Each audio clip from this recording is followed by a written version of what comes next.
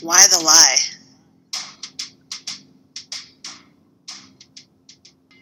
Their desire is to convince us that we are only one of a septillion other planets flying through infinite space. A septillion? Where do they get these numbers? A septillion has 24 zeros.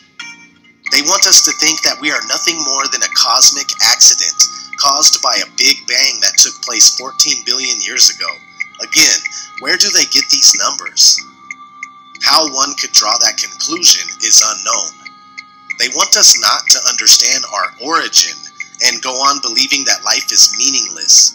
They want us to believe that alien life is real and that they created us. Look no further than ancient aliens for the propaganda. Not to mention countless shows and movies they program us with.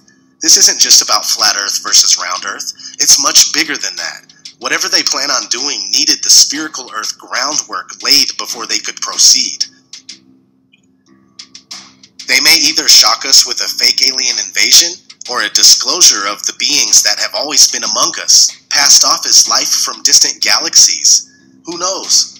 Another reason to turn the Earth into a ball is to hide extra land.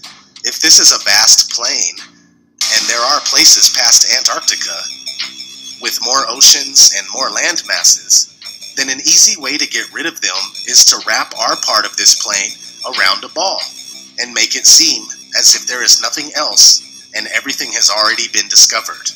The globe is full-fledged slavery for the inquiring mind.